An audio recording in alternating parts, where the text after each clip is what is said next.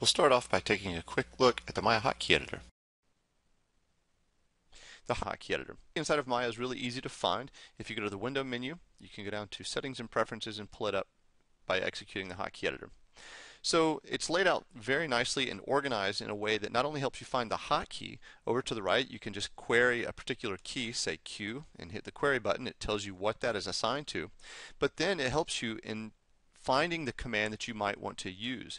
So all of the different categories of commands are listed over on the left side here. So you can see skin and skeleton. These all pertain to the different menu sets that I showed you earlier that you can turn off and on.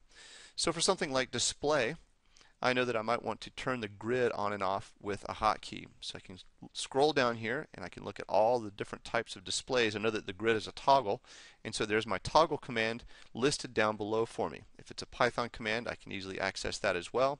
But for now, I'm going to find a key that'll work for me. Now that's another problem. What keys are not listed or not used currently?